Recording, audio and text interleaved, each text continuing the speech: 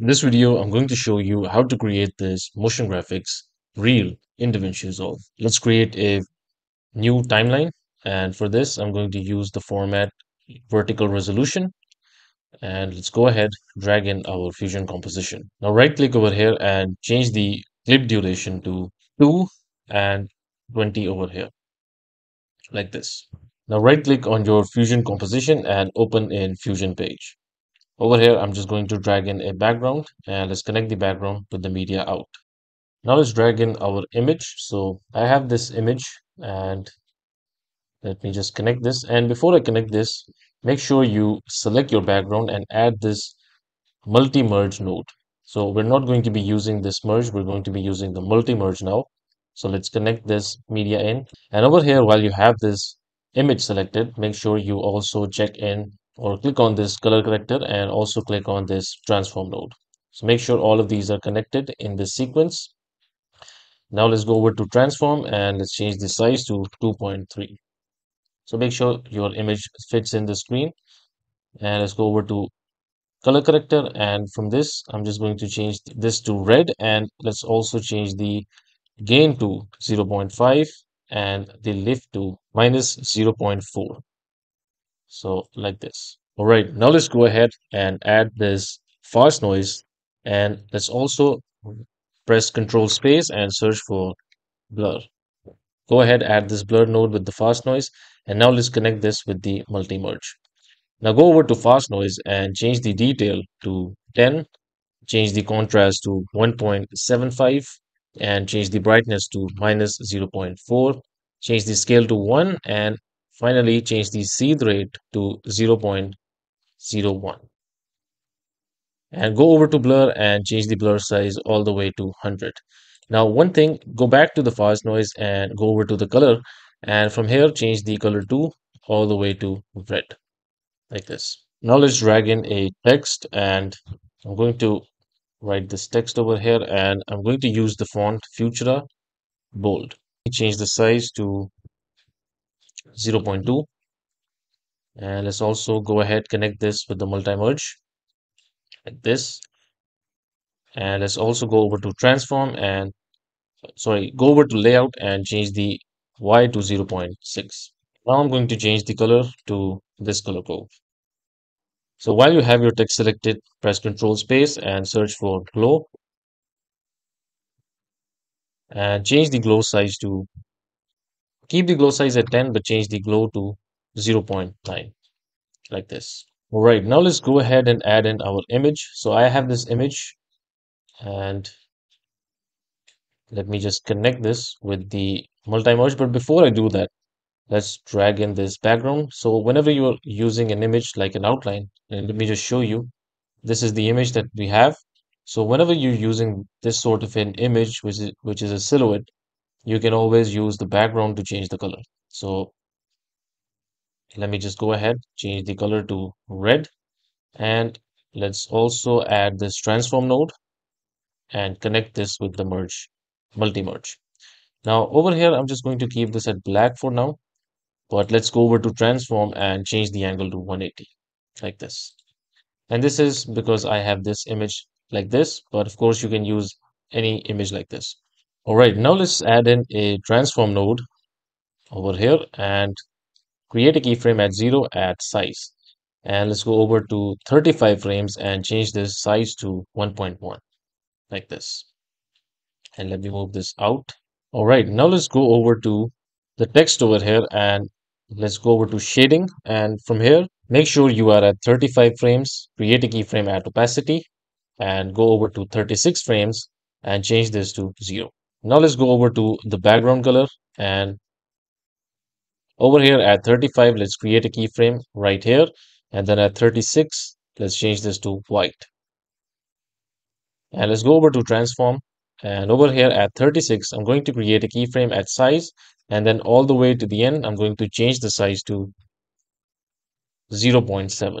Now go over to multi-merge, and right here at 35, let's create a keyframe. First of all, let's go over to the media in layer 1, which is the text, which is the image that we have, which is in the background, and create a keyframe at blend. And then at 36, let's also move this to 0. And let's do the same thing for this blur that we have over here. So create a keyframe at 35 and then at 36, let's change this to 0. All right, now I'm going to add another multi-merge, and I can go ahead and use the same multi-merge, but since we're going to do a transition in our animation, I'm just going to create another one. So make sure that this is connected. And now let's drag in a background and also this rectangle mask. Connect them and go over to the background and change this to white. Then go over to rectangle and go ahead, unselect the solid and change the border width to 0.01. And now let's go over to 34 frames and I'm going to create a keyframe at level, change this to 0. Then at 35, I'm going to change this to 1. Now let's go over at 35 and I'm going to create a keyframe at width at 1 and then at height at 1. Make sure you press this keyframe button so that it creates the keyframe. And then at 35, let's change the width to 0.9 and the height to 0.9 as well. And now let's go over to 36 and change the width to 0.8 and the height to 0.85 like this. So this is the animation that will take place like this. Now let's go ahead and drag in this image once more, actually twice more. So let's drag this image 2 times again. And this is just because I have this image and I want 2 more of them, but it depends on your image. So you can just leave this as it is. Right now, I just have this image and let me drag in this background for both of these. Make sure you connect the media with the background like this.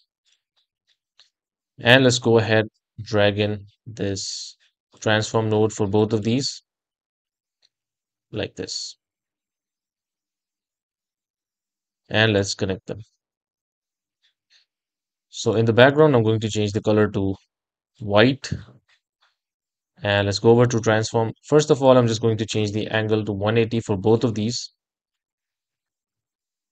And let's change the size to 1.5 for this one and 1.5 for this one as well.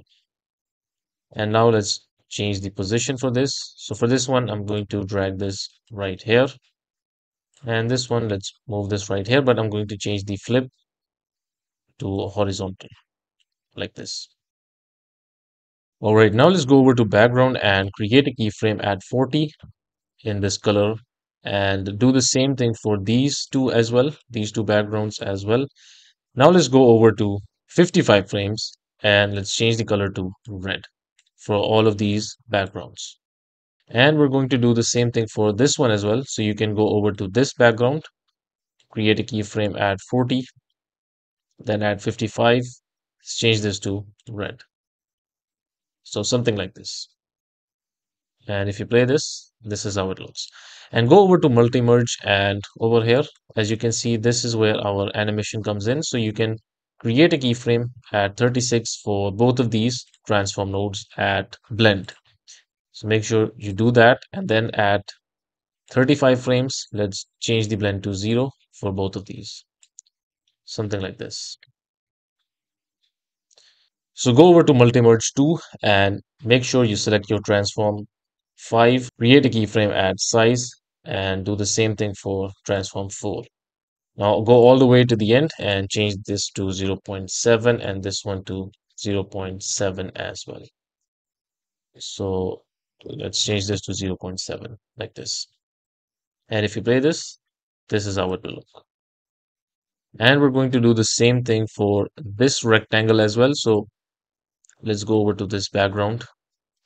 And you can see we can change the size from here as well. So create a keyframe at size for this background and change this to 0.7 like this.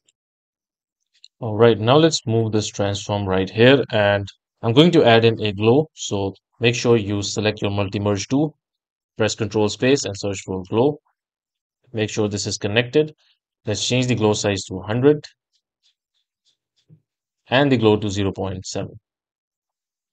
So now while you have this glow selected, just click on this brightness right here and let's right click on the lift Go to modify width and then select shake. Go over to the modifiers tab, change the smoothness to 5, keep the minimum at 0 and the maximum at 0.2.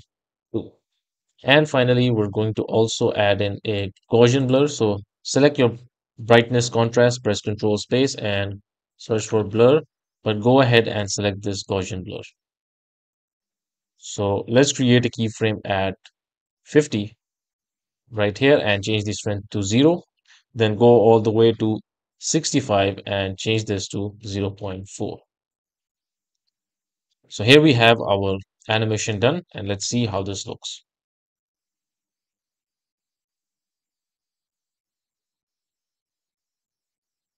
Perfect. So this is it for this video. I hope you found this video useful, and I will see you in the next one.